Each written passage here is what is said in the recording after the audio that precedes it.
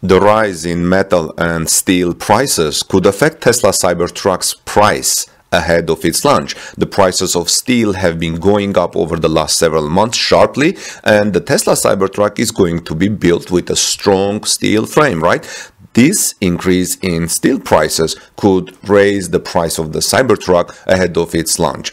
Welcome back, dear friends. This is Armen Harayan from TorqueNews.com. Please like this video, subscribe to our channel, and share in social media if you find it informative. Also, please follow us on Twitter to stay in touch for daily Tesla and electric vehicle news. The graph shown under the tweet below from Torque News gives an idea of just how rapidly steel prices have been increasing.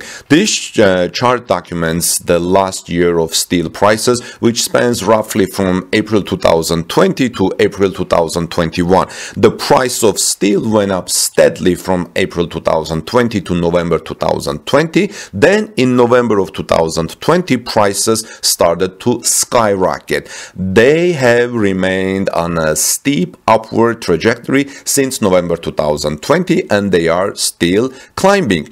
So this has been steel price increase could be an issue for Tesla. Well, before I continue, I would like to ask you, what do you think about this, friends? If you would like to comment on this, if you think the price increase of steel can be an issue for Tesla and Cybertruck in terms of its own price.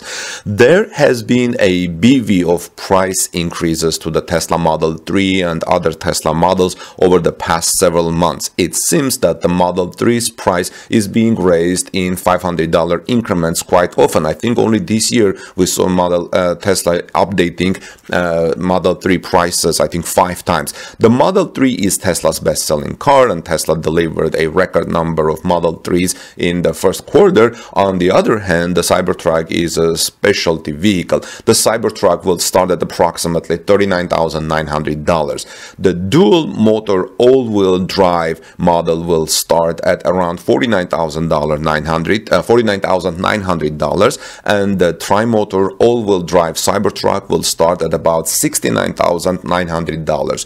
New cars that come out often have their prices marked up. Tesla also has a lot of opinions you can add with, actually Tesla also has a lot of options you can add which cost thousands of dollars each in many cases. If that is coupled with a price increase in steel, we could be talking about some price figures that would be astronomical for a Cybertruck. Well, not really astronomical, but look at that chart that I shared with you about the steel price increase. Now I'm going to tell you what people think of this increase in steel prices.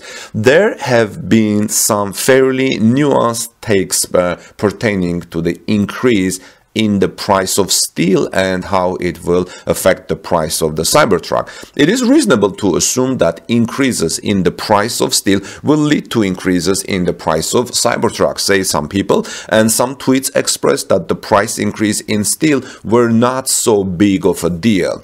If you don't think or think so, please let me know in the comments section. The argument laid out here is that steel and batteries don't even make up half of what it costs to bring a Cybertruck to market. Well, for example, here's a quote: "Steel is definitely an important cost of Cybertruck. So are batteries, but those combined aren't even half the variable cost of sales of a Cybertruck.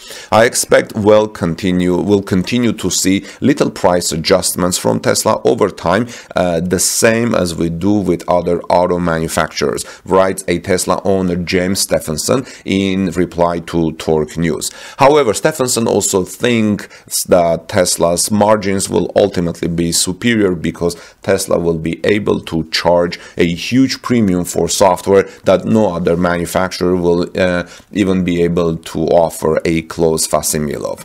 Now, the tweet then ended with a statement on how few price increases are expected to be seen over time.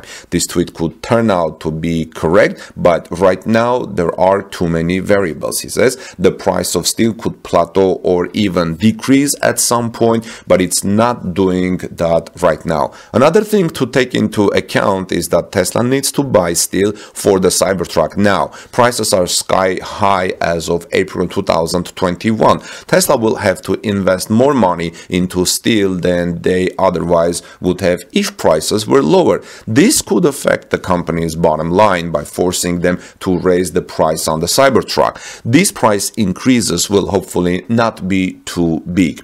Here's a quote, another quote, friends.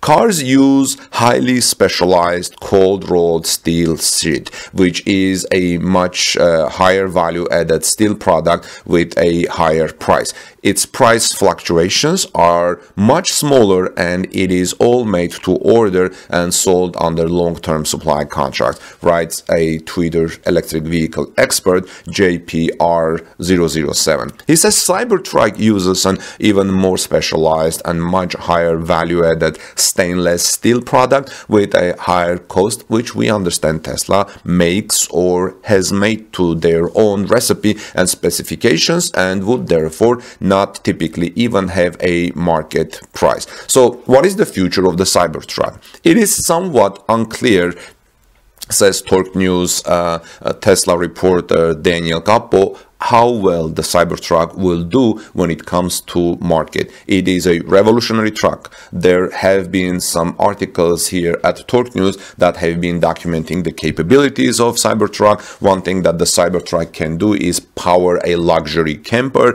The Cyberlander has been branded as the camper to go with the Cybertruck, so I think it's going to do really well. The Cybertruck could become a difference maker in the Tesla lineup if it really catches on, and I think it has already a lot of orders. So the Cybertruck likely won't be I think it will be actually a really great seller, and the luxury pickups have risen in popularity over the past several years. Many buyers enjoy the comfort and practicality of a pickup truck. They aren't necessarily buying trucks anymore just to tow a 20-foot trailer. The Cybertruck will be a commuter car in addition to being an asset on the campsite. So what do you think, friends? Do you think the price increase in steel will cause issue in the rollout of the Cybertruck? Let us know in the comments and continue in the discussion below.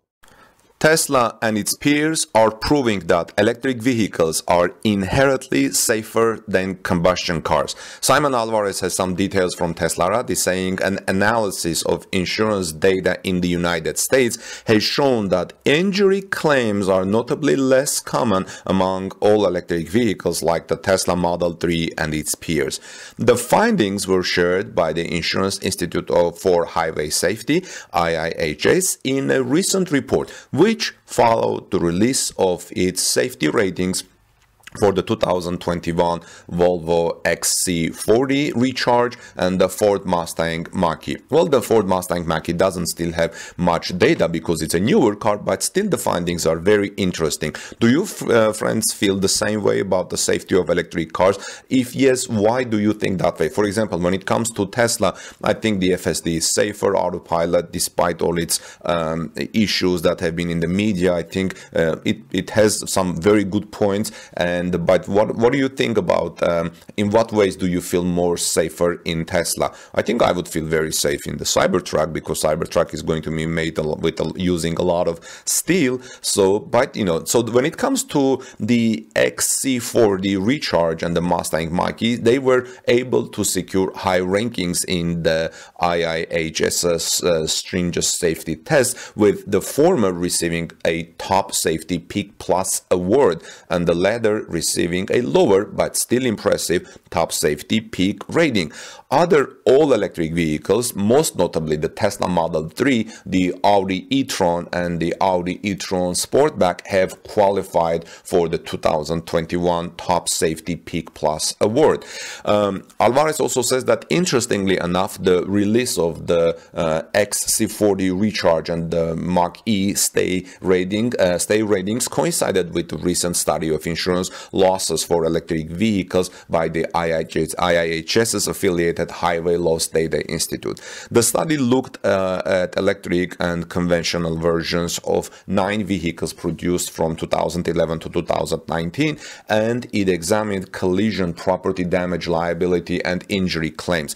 As per the study's findings, the rates of injury claims related to drivers and passengers of electric vehicles were over 40% lower compared compared to their internal combustion powered counterparts over 2011-2019. The IIHS notes that these results were quite similar to the findings of an earlier study from the Highway Loss Data Institute, known as HLDI, that focused on hybrid cars, which pointed out that the lower injury rates may be due to the weight of the vehicle's batteries. You know, electric vehicles are generally a little bit heavier because of the weight of the vehicle's batteries. So I think this makes really good point, doesn't it? As per the HLDI, the large batteries used in hybrids make vehicles substantially heavier than conventional cars. Occupants of heavier vehicles are exposed to lower forces in multi-vehicle crashes. Matt Moore, HLDI vice president, explained these findings in a statement saying, weight is a big factor. Hybrids on average are 10% heavier than their standard counterparts. This extra mass gives them an advantage in crashes that their conventional twins don't have, he said. Well, when I'm looking at this data, I'm thinking, I wish despite the battery advancements, the vehicles, electric vehicles and hybrid vehicles always stay heavier like this, because they give their passengers and the driver extra security. This weight advantage is even more notable, says Simon Almares, in all electric cars like the Tesla Model 3 on account of their sustainability, substantially larger battery packs. This was true for the XC40 Recharge, which features a curb weight of 4,787 pounds, which is significantly heavier than the 3,811 pounds of its combustion-powered counterpart. Even the Mach-E, which is an all-electric model, is quite hefty at 4,516 pounds. IIHS President David Harkey is quite optimistic about the study's findings. In a statement, he notes that the study further proves that all electric cars are as safe or even safer than conventional vehicles. This means that a transition to sustainable vehicles would likely not require as many compromises on the part of customers. It's fantastic to see more proof that these vehicles are as safe as or safer than gasoline and diesel-powered cars. We can now say with confidence that making the US fleet more environmentally friendly doesn't require any compromises in terms of safety, he said.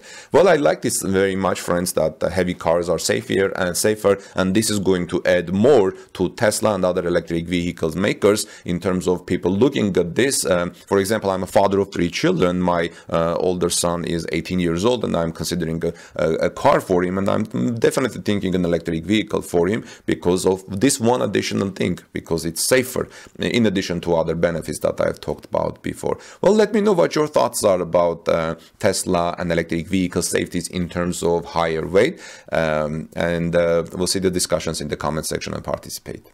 Thanks for watching, dear friends. Please give us thumbs up if you found this report informative, subscribe to our channel and ring the bell so you don't miss my next news coverage. Let's continue the discussion in the comment section below, and also please follow us on Twitter for daily Tesla and EV breaking tweets. Have a great day, God bless you everyone, and peace be with all of you.